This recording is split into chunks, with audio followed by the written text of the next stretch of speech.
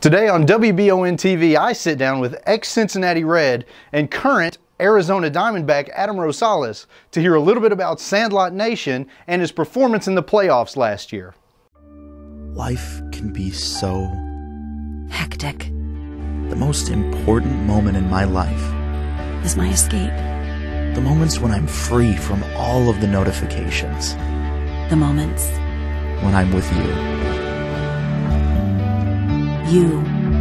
are my escape. Carissa Boutique. Simply unforgettable. Exclusively at Gwen's Fine Jewelers in Richmond, Kentucky. Trizdon Reynolds here with Major League veteran Adam Rosales. Adam, how are you? Doing well. Thanks for having me. Man, no problem. So this, of course, is the off-season, spring training around the corner. What do you do in the off-season to stay in shape? Well, I do a lot of things. This is a time where you want to build muscle, right? And you do your best to do that. I actually have a good strength conditioning coach. He's actually in Chicago, but he actually flew out last weekend to help me out a little bit to just make sure I'm moving correctly, right? Doesn't matter how much you really lift if you're not moving properly. So he really makes sure that I'm in alignment. It's like taking a car into the shop almost, to make sure that you're in alignment. So that's what I do a lot of conditioning, and obviously a lot of baseball-oriented stuff, just taking ground balls, getting my arm back in shape. And I'm down here in Arizona, so I'm in the warm weather. I usually spend my off-seasons up north in either Salt Lake or Chicago or Cleveland, so it's nice to be down here in Mesa. I would think, yeah, it's probably baseball weather year-round. Yeah, it is. It's beautiful. I mean, it's a little chilly in the morning. It's about 50 degrees. No, I'm just kidding. Nice, yeah, thanks. It's 8 degrees here in the morning, but no. So, it's funny, when our paths crossed last, you were sort of new to the Major League game, and now you're kind of a veteran going on, I guess, your 10th season of Major League Baseball. What's the best part? What's the coolest thing about being a Major League Baseball player? For me personally, the coolest thing about being a Major League Baseball player are the teammates that I get to meet and build relationships with, and just connect with them and get to learn from them. I think that's the coolest thing. And then besides that, it would be traveling to see new cities or adventuring into the city to obviously the ballparks are always beautiful, but actually going to see the different cultures of different cities is pretty neat. The big cities in America. Definitely. Very nice. So, at the moment, you're a free agent. Any inclination at all where you might be going, or at this point, it's waiting for the agent?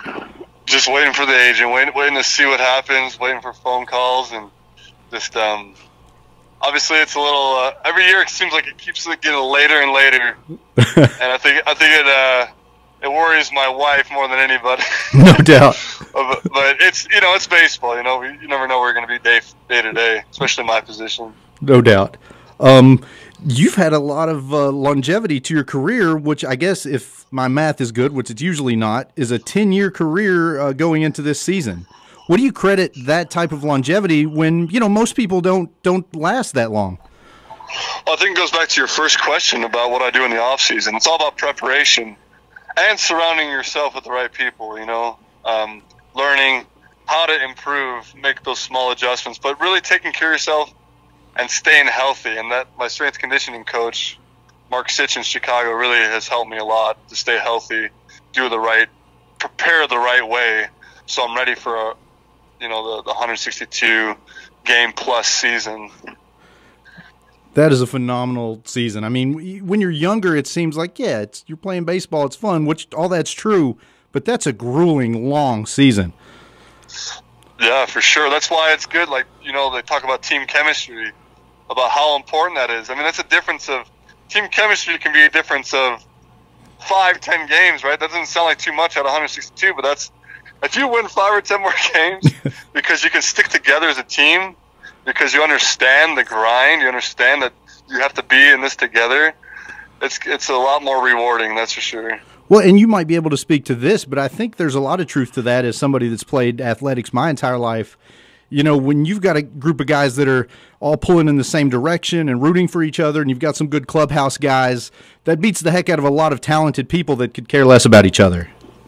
Yeah, there's no question. I mean, obviously you have to have talent on the team for sure, but like when you come together as a group and have a sole purpose to come out and expect to win every night, like it's fun, man. It's exciting, and you know, when September comes around, it's not really grindy. It's more like, all right, we're gonna win today, and that's when baseball is really fun, and that's what I got to experience with the Diamondbacks last year. Just a great group of guys, just got each other's backs, always learning. You know, JD Martinez, Paul Goldschmidt, they always have their notebooks, learning, and just in the hitters meetings, the things they were saying too, just the little stuff that you pick up. Even though I've been in the major leagues on and off for 10 years, you're still learning a ton.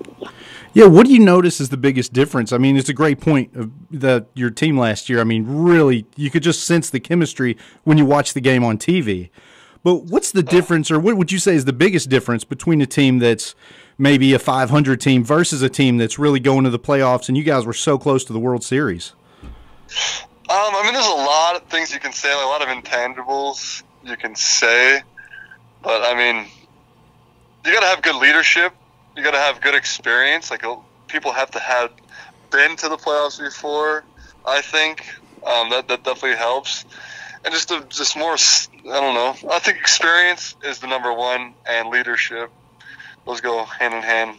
Very nice. And you had some pretty important at-bats. I think you got a start last year in the ALDS against Kershaw. What was that like, going up to him in those high-pressure situations and facing him at the plate? Well, facing Kershaw, no matter what, it's a little stressful. But, I mean, if those guys were supposed to get you out, right? For me, I've always liked facing bigger name pitchers like that, because for me, I feel like I got nothing to lose against guys like that, you know?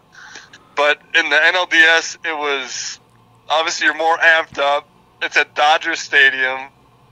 The bright lights are on. You know, you got your family in town to see you play in a playoff game. It was special. But yeah, you got to find a way to slow it down and make it, you know, the bases are still 90 feet. The plate's still 17 inches. The mound's still 60 feet, 6 inches from you. So it's the same game. You just got to slow it down. But yeah, definitely a lot more exciting to face guys like Clayton Kershaw. Yeah, and you, correct me if I'm wrong, you reached base twice, right, in the LDS against Kershaw? I got walked. And then, actually, yeah, I did. Well, I got on base on an error, too. Yeah. Hit it to third base. But, yeah, so I reached base safely twice. So good on base percentage versus Kershaw in the series. Yeah, I don't know about those errors, like getting on base on air. I don't think that counts. But yeah. Walk, though. I drew, a decent walk. Awesome. Well, shifting subjects a little bit, you are the founder of Sandlot Nation. Can you tell us a little bit about that? Yeah, it's been really neat over the last 2 years. We started back when I was playing for the Padres back in 2016, and just basically go out into the local communities and just go play a pickup game of baseball like we did when we were kids. That I don't think is as prevalent nowadays. A lot of kids are, you have to be on a club team, or it just includes more people. We're just trying to promote the game of baseball. And recently we've been doing events to raise money. We did one in Salt Lake City this year, and we raised some money that we're actually going to go play a game very soon. This weekend, actually, we're going to go play a game in like an underserved baseball community in Guadalupe, in the Tempe area, here in Arizona. And we had people were joining forces with great people, like Champ Pro Sports. They donated some equipment, some catcher's equipment, and then Easton Bat Company, they donated some bats. Lizard Skin's been great. Like, we just have all these sponsors coming together to give a little bit more of an opportunity to more of like underserved communities. And obviously having these fundraisers has definitely helped out a lot too.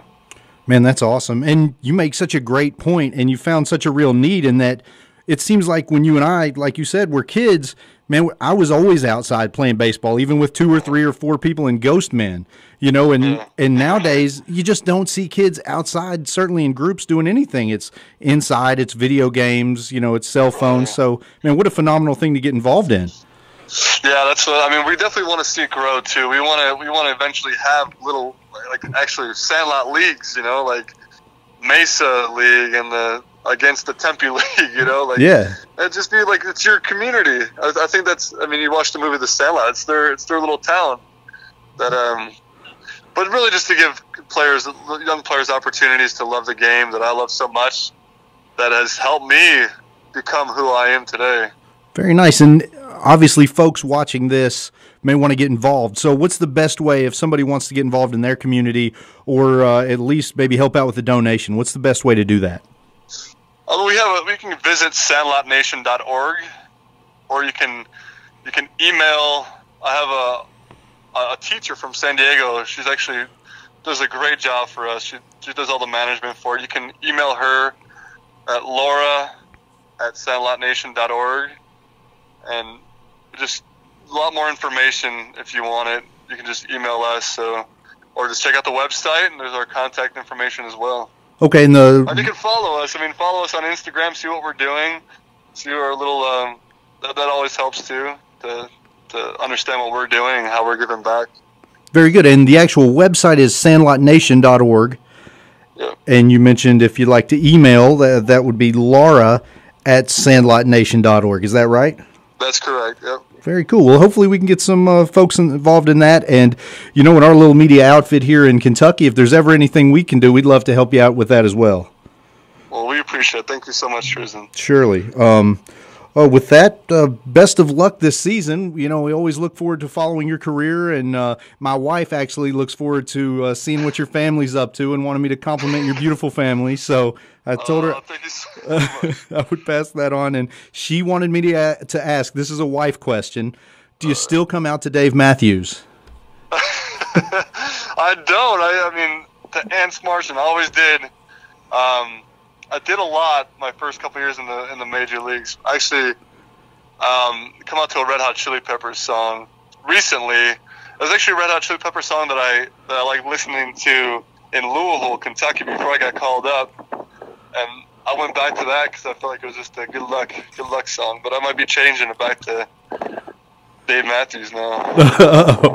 Well, very nice. Well, I tell you what, hopefully we can do this again, and hopefully maybe at the end of the season it can be World Series champion Adam Rosales, and we can talk about how cool that was.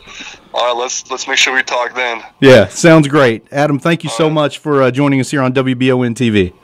Well, thank you so much for having me. For more great stories like these, tune in to WBONTV.com. I'm Trizdon Reynolds.